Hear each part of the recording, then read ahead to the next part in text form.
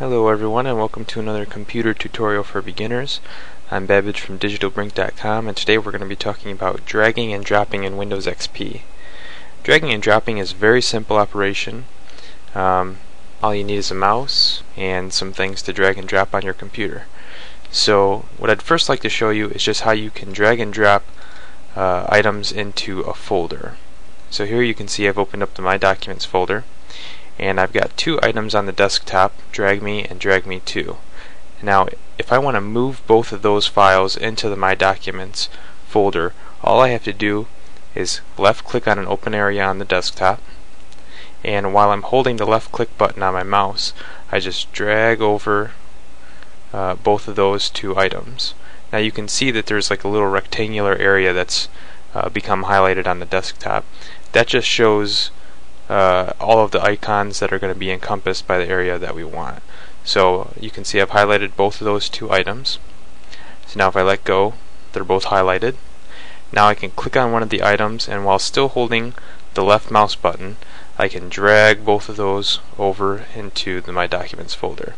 And if I let go inside of there, you can see I've moved both of those two documents from the desktop to the My Documents folder.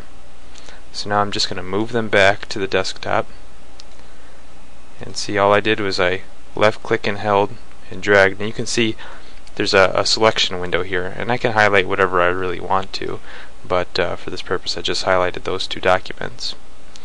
So now a lot of programs support drag and drop capabilities, so now what I'm going to do is show you how to drag and drop into a program.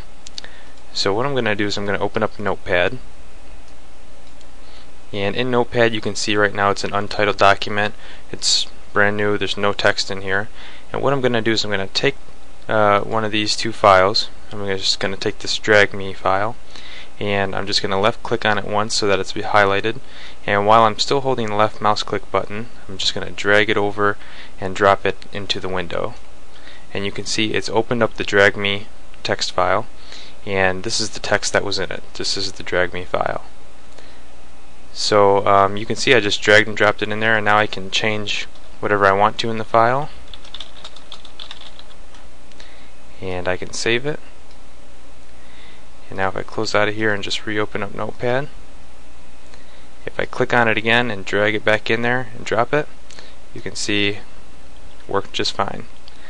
And really what you can do is you can really do that with any file. You can see this is the Drag Me 2 file.